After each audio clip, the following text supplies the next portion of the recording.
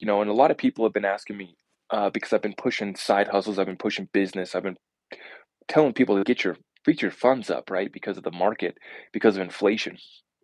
A lot of people have been asking me what business to start.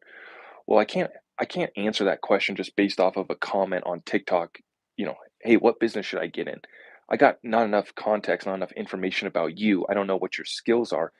But real quick, there's two ways to go about business. Either you're going to be self-employed, basically a solopreneur, self-contracted person, or you're going to create a real business. So there's two ways to go there. You need to decide that. Are you a true entrepreneur? You want to build a business that's going to be bigger than yourself, or are you just a solo guy, which is fine.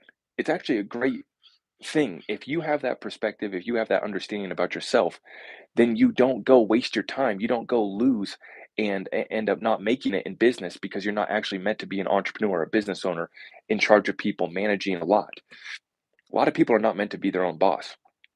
Um, but if you're a self-employed contractor, that's one way to do it. Or you go to the actual business route where you're an entrepreneur, you want to be a business owner, and you understand that.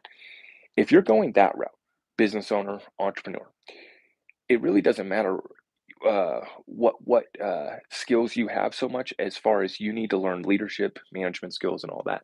So there's two ways to go. And if you're going to become a true entrepreneur, true business owner, you need to learn the management skills, the leadership skills, the overall business skills. If you're going to do the self-employed route, then it's just a matter of what skills do you got. What business can you start is based off of what skills do you have. Are you a contractor, plumber, techie, social media, whatever your deal is. When it comes to doing a bigger business, if you're a real entrepreneur, big business person, well, I could list off 5 growth industries right now that are really good. Um, but really, it comes down to you having the self-awareness, understanding of who you are, what skills you got. That's how you're gonna determine what business to go into. But I highly recommend everyone consider starting a side hustle. 1, for the tax purposes, and 2, just to get your money up. Um, maybe you don't need to because you're already in a good job. I know people who are vice presidents of big companies. We got them in our group. We got people that are in large organizations where your company has the money that you need. You just need to go provide that value for your company, right?